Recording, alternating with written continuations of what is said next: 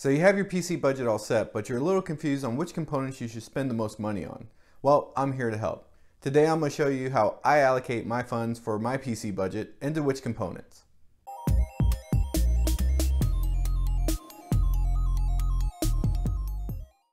So you have your PC budget all set, but now you're confused as to what components you should spend the most money on.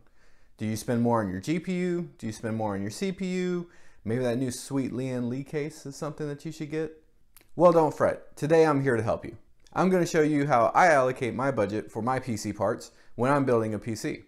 Now that budget could be $500, it could be $1,000, it could be $5,000. They all kind of break down into the same percentages, and I'll show you that today. Alright, so before we get started today, make sure you hit that subscribe button because I am going to start a series on not only how you should spend your money, which we're doing today, but I'm also going to do a series on how I pick PC components that fit into those budgets. So make sure to click that subscribe button and the like button and the notification bell and leave a comment and share it with your friends and anything else to help out the channel. Alright, and so here's how I allocate my budget for a PC. So I'm going to spend about 35% on core components. So the core components are your CPU, motherboard, and RAM. After that, I'm going to spend about 30% on a GPU. From there, the PSU and the case are going to be about 10% each, and that's going to leave about 15% for storage. Now notice there's no budget in there for aesthetics. We'll get to that here shortly. Okay, so if we're following these guidelines for a $500 budget, that's going to look like $175 for your core components, $150 for your GPU, about $50 each for your power supply and case, and about $75 for storage. Now if your budget's a little bit bigger, say $800, then you'd be looking at your core components at about $280, $240 for your GPU, $80 for both your case and your power supply, and $120 for your storage. So just remember, these are guidelines. If you spend about these percentages, you should end up with a very well balanced PC. If you don't, and let's say you spend 60% on your GPU and you can only spend 10% on your CPU, you might get some bottlenecking. Now remember, I said there's no aesthetics in this budget, and that's true. I did that on purpose. Number one, you should never prioritize aesthetics over performance. You want to get all of your performance first, and then you can worry about how your computer looks. Secondly, for aesthetics, use the budget you already have. For example, if you have room in your budget for some RGB RAM instead of just regular RAM, use that to add some looks or some aesthetics to your PC. Alternatively, if you don't need something, let's say you're going to do a build without a graphics card, I would argue why you need RGB in that build, but then you don't have to use that graphics card money. You can use that for aesthetics. Additionally, if you find a deal on CPU or something like that, use your leftover budget to go into aesthetics at that point. But without further ado, let's jump into PC Part Picker and I'll show you what each of these builds would look like. So here we are inside of PC Part Picker, and as you can see here, we've got the CPU, motherboard, memory, storage, everything you'll need to put your computer together. We've already got picked out for an example here for you. So as you can see here, our CPU, memory, motherboard has gone a bit over our $175 budget for this build, as we're about $200. And so at that point, like I said, this is kind of a guideline. We're going to need to make some sacrifices elsewhere. So we'll move down, and storage is pretty important, so I don't really want to skimp there. But for storage, you can see that we're going to spend about $80 on storage. So once again, we're slightly over, and I apologize for there not being a price for the Inland Professional drive. You can get a 120 gig SSD for about $20 to $30, so just kind of keep that in mind. Unfortunately, I didn't save the screenshot when I first put this build together, so it is a little over $500 just because prices of PC parts fluctuate all the time. But you'll get the point.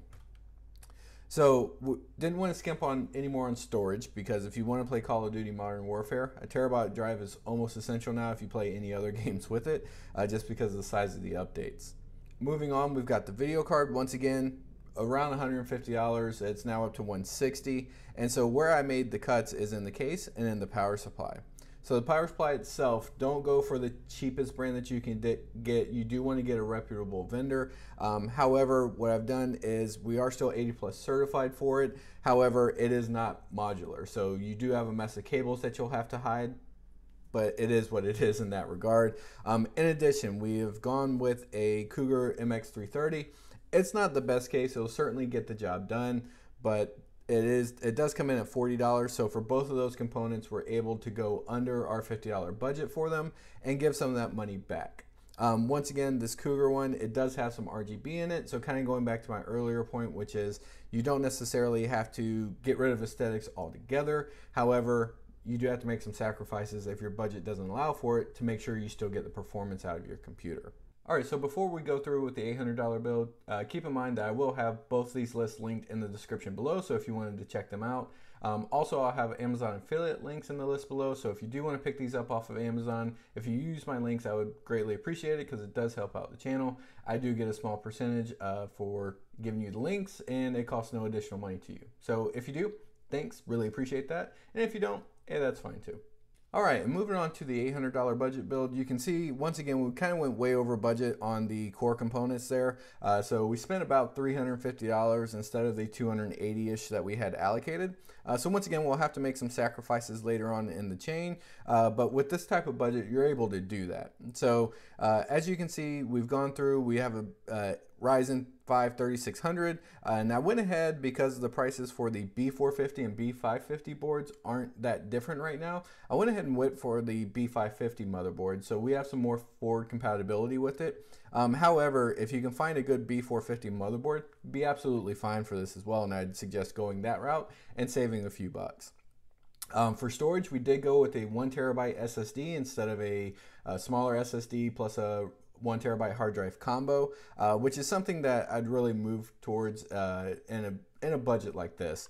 Certainly, if you could spend up to $1,000, maybe you can put in a second mechanical drive, but for most of us, a 1TB drive by itself would be absolutely fine.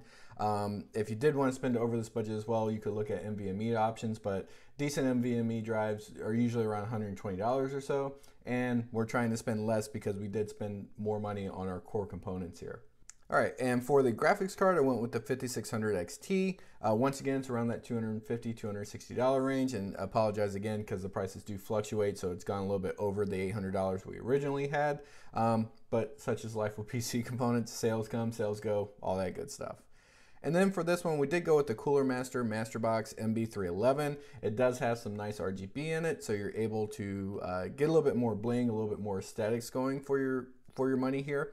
And then we finished up with the power supply. Once again, it's a 500 watt, which is plenty for this build, and it is bronze certified 80+. However, this time we've got a semi-modular power supply, so we weren't able to quite go fully modular with the budget, but we can get rid of a lot of the extra cables and make it look a bit better. All right, everyone, so I hope that helped you out on where to spend your money for your PC budget. If it did, make sure you toss a like. If you didn't, toss a dislike. If you do something different, leave a note in the comments, but like, subscribe, share, click the little bell notifications, all that good stuff. And as always, I appreciate you watching, and I'll see you in the next video.